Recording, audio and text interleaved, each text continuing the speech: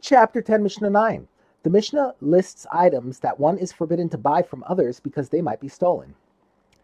We may not buy wool, milk, or kids, young goats or sheep, from shepherds who are hired to care for other people's flocks, because shepherds are suspected of stealing these items from the flocks of their employers.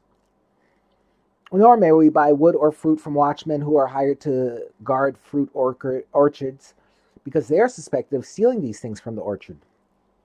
But we may buy the following articles even from married women: woolen garments in Judea, linen garments in the Galilee, and calves in the Sharon. It was common for the women of Judea to make and sell woolen garments, for the women of the Galilee to make and sell linen garments, and for women of the Sharon to raise and sell calves.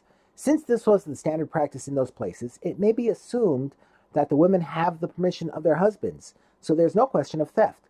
But if any of these women told the buyer to hide what he bought and not reveal it to others, it is prohibited to buy even these items from them, because it is clear that they stole their merchandise and are afraid of being caught.